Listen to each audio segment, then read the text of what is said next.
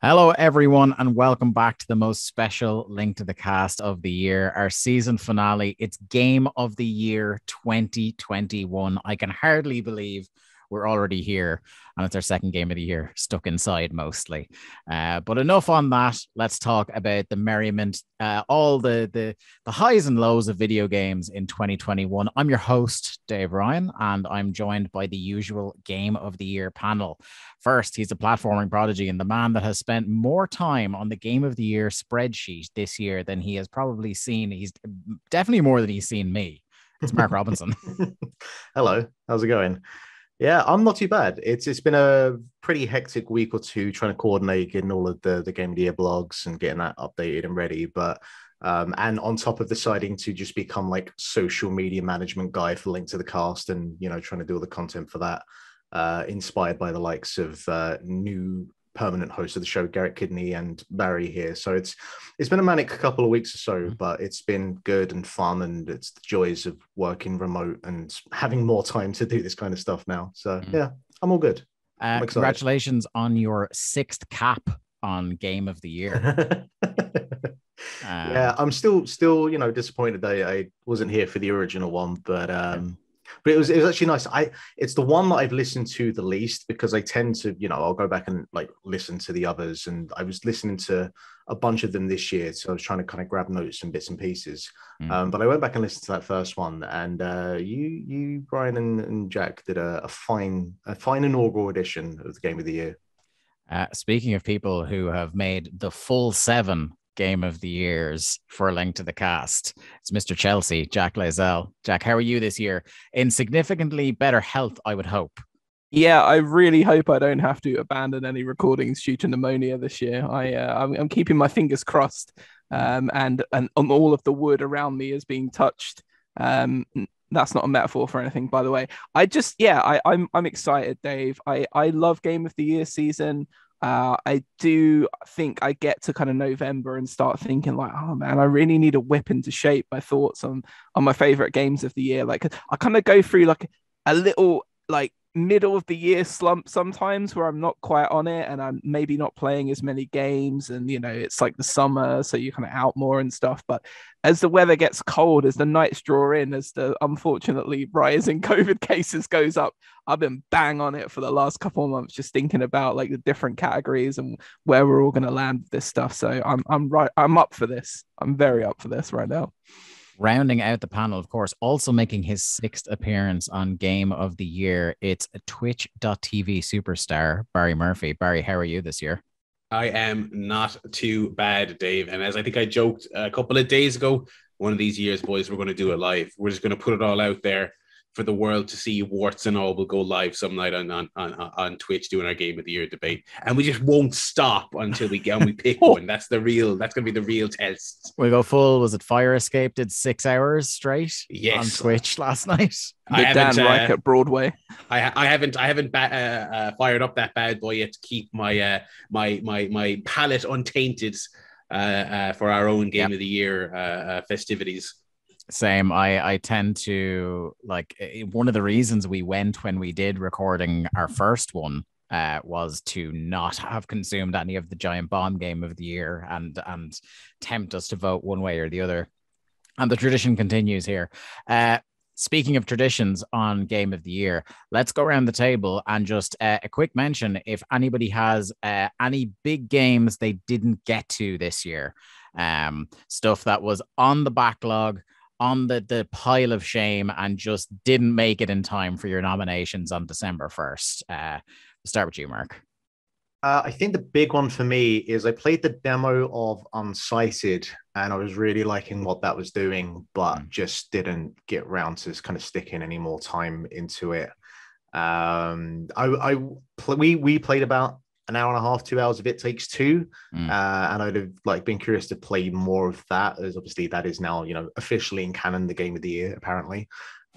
So yeah, there's that. The Forgotten City I heard some good things about and I didn't get to that.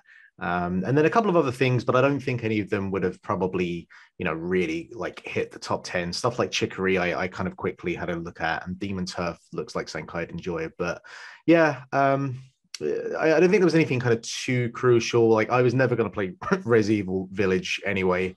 So, that's probably like the biggest thing this year that I didn't play, but that was, more by choice than anything else. What about you, Jack?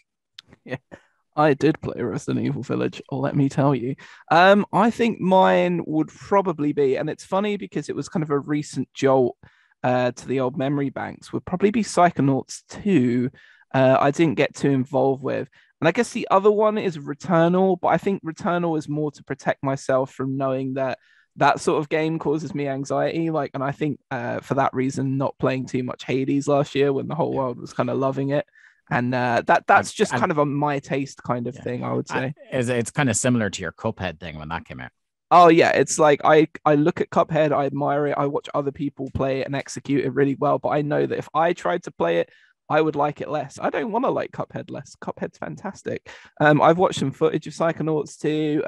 I listened to a very passionate analysis from yourself, Dave, on the last Link to the Cast there, episode 234, on all your podcast apps if you want to go and listen to it. And it really kind of clicked in my head that there's probably a lot more to the game that maybe I'm not seeing and haven't really got into to understand. And I think that that's probably an oversight on my part. But then I didn't really play the original Psychonauts, so I don't know. It's kind of like, if you're trying to invite someone to go see Spider-Man No Way Home and they haven't seen any of the other Spider-Man, do they really go see it with you? Or is that one of the things that you can just jump into a Psychonauts too? I'm not really sure. They're like, what the hell's a Spider-Man? Yeah, who's this Pete Spider-Man and what's he doing? No idea. But Psychonauts is probably the big hole, I'd say, for me. What about you, Barry? The Forgotten City that Mark mentioned, that was on the list for me, just did not get around to it. Just added to Game Pass this week, but just too late. I really wanted to play it, but Lake, I didn't get a chance to play. That looked really cool. I played Lake. It was good. It was good. I do like that kind of burgeoning kind of cozy game genre, for lack of a better term, and that seemed like a great one. I would have loved to have just chilled out and played it. Just to arrive too late on Game Pass. You roll the Game Pass dice, and sometimes you get it and it comes too late. Far Cry 6, I did not get around to. I was hoping to grab it in the sales. I made some other choices, informed by listening to this podcast and things I knew I would have to play for Game of the Year. Far Cry 6 was right there with them. But there were some other heavy hitters that I plumped for instead. Basically, Barry, it just sounds like all the games that I played. You were like, that's not essential for me. Because what was on what was neck and neck with Far Cry was Life is Strange, which I did get, and I did start. Although my final one, I didn't get to finish Life is Strange. That and It Takes Two, I thoroughly enjoyed both of them. But they were play with the better half games, which means you have to align two schedules to make time to play them. Yeah. Admittedly, Life is Strange, that was by choice. I could have played it on my own, but that would have been very cold of me.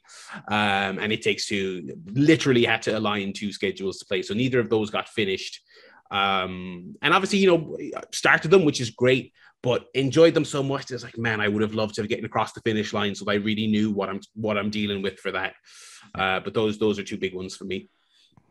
For me, I guess I'd echo Jack in Returnal was definitely one for me where like that game looked fantastic. I spent the first while with a PS5 complaining about how there weren't PS5 exclusive games for me to play. Then Returnal comes out and I'm like, no, not that though. I was looking for a more chill PS5 exclusive experience to start things off with. I absolutely will get to Returnal in 2022. I know that. And I feel like if I get into the groove with it, like I did something like a Cuphead, I will regret not having gotten to it to force it onto the list here.